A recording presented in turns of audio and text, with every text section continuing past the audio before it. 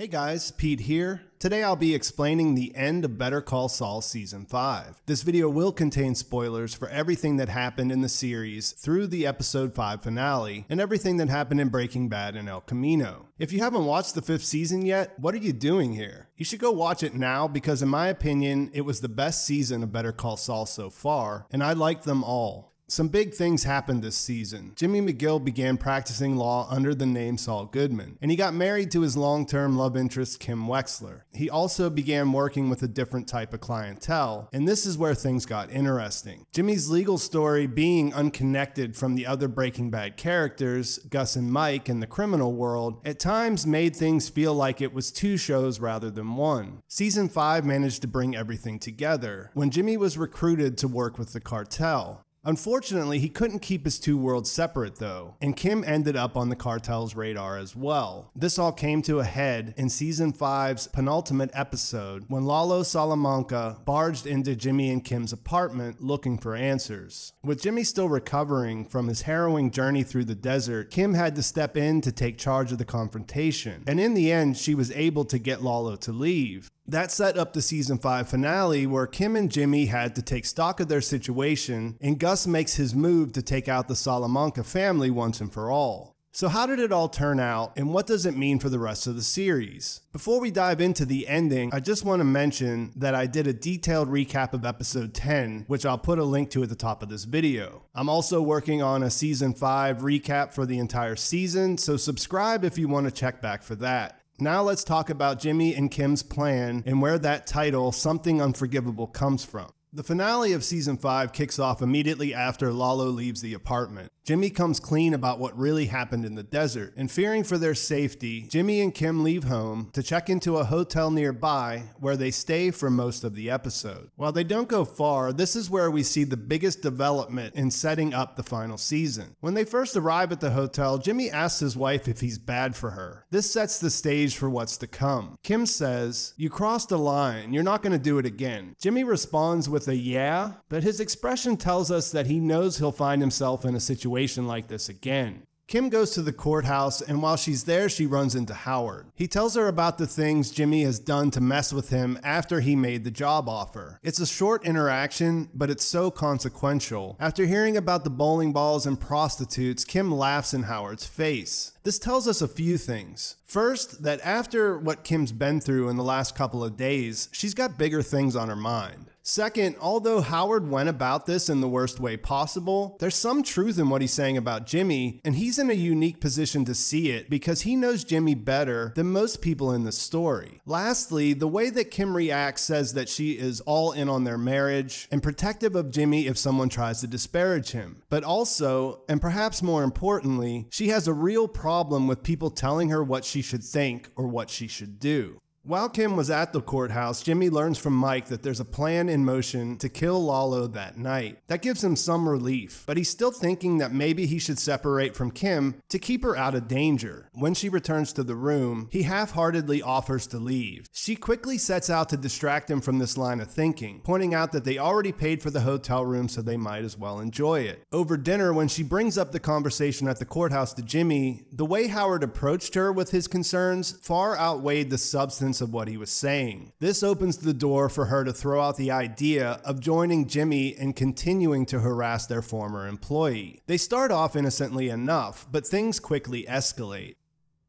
They go from using Nair to make Howard's hair fall out to Kim saying, "We'd never do it, but what if Howard does something terrible? No, I mean really bad, like misconduct, misappropriating funds, bribing witnesses, something like that." We watch as Kim moves past "we'd never do it, but," and we see her get to the idea that we could pull this off. She expresses the good she thinks she can do with the $2 million they stand to collect from the Sandpiper settlement. She paints a picture of a scenario where everyone wins, except of course Howard, and she minimizes the downside by saying it would be just a career setback from one lawyer. Her plan is to open a pro bono law center, so people with limited means can get the same kind of representation that millionaires get. Jimmy tries to stop the plan's momentum by pointing out that what she's suggesting goes far beyond scamming someone at a bar. He tells her it would take Howard doing something unforgivable to get the other lawyers to turn on him. He goes as far as saying that this scorched earth strategy is not Kim. It's not who she is, and that she wouldn't be okay with it, not in the cold light of day. As viewers, everything Jimmy is saying tracks with what we know about Kim Wexler, right up to the point where she looks him in the eye and says, "Wouldn't I?" Wouldn't she be okay with it? She looks dead serious, and the question changes from would Kim really do something like this to Howard to has Kim done something like this before?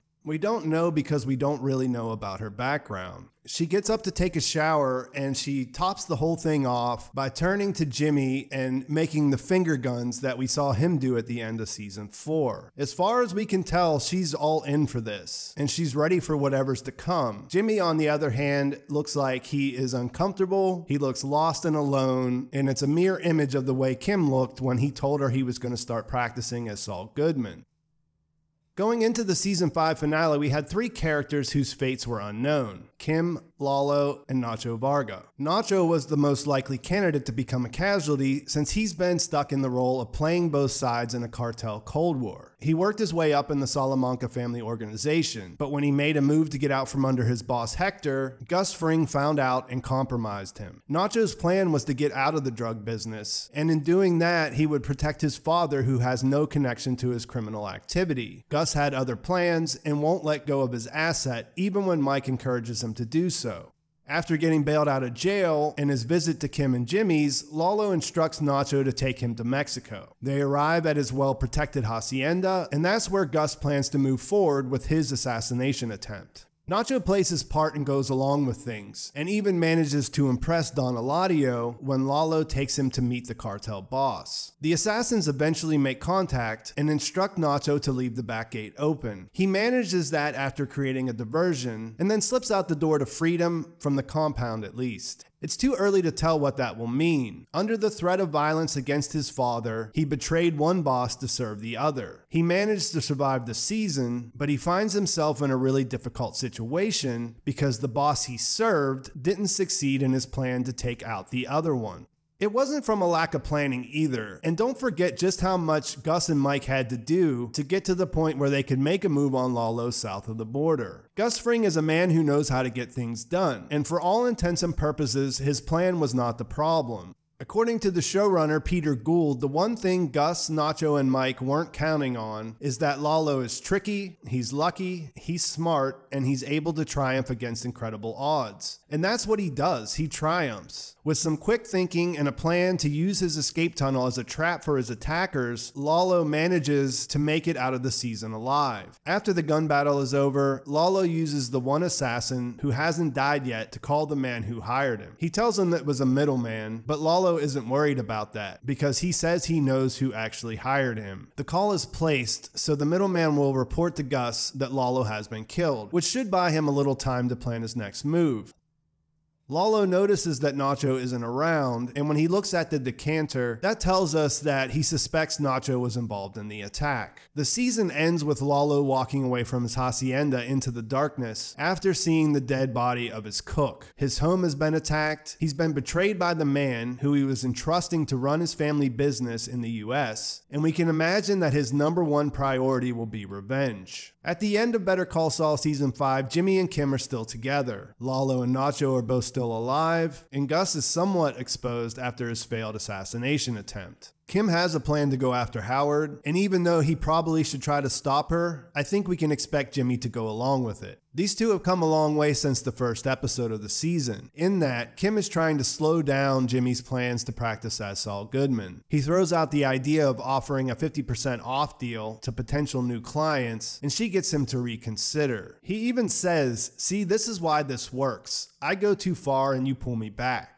By the end, things are turned the other way around, and Jimmy is the one who wants to slow Kim down. We can imagine that he won't be able to change her course any more than she was able to change his. They haven't exactly switched places, but evolved alongside each other based on their circumstances. When Jimmy crossed the line the first time by surprising her at the Mesa Verde meeting, she decided to double down on the relationship and get married. This and her turn at the end leaves us heading into the final season wondering what's really going on with Kim. I discussed that and other questions going into season 6 in my questions video I put out last week. So if you want to join the conversation about Kim and where she's heading, you should check out that video. For now, it's a cliffhanger as to where her plan to take down Howard in order to get the Sandpiper settlement done is coming from. Nacho is in Mexico, where Lalo will probably like to have a word with him. Gus has been reluctant to help him under normal circumstances, so Mike will probably have to make that happen if Nacho is able to get away. Lalo will be out to settle the score and exact his revenge against Gus, and his plans will probably include Jimmy since he came through with the bail money when he needed him to. Jimmy may still have to deal with the lingering effects of his PTSD and his buried feelings about his brother Chuck's death. While he took a few steps back at the end of the season, everything is still in place for him to become the Saul Goodman we know from Breaking Bad. But it does seem likely that something will have to come up to take Kim out of the picture before that happens.